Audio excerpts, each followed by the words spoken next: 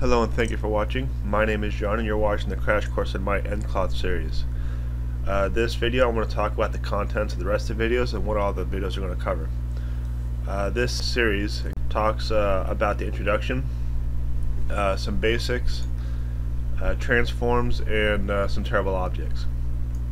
Section 2 is going to be the introduction. It's going to talk about simulated cloth, the difference between classic cloth and nCloth, and a little bit about the mesh.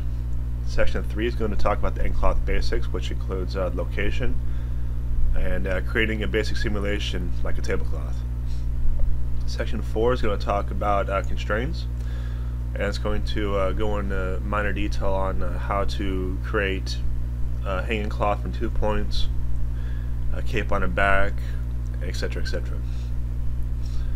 Section 5 we're going to talk about terrible objects such as ripping a shirt and stuff like that. Part A is going to talk about the transforms and practical use, like a ball dropping on a cloth and the creation of a balloon.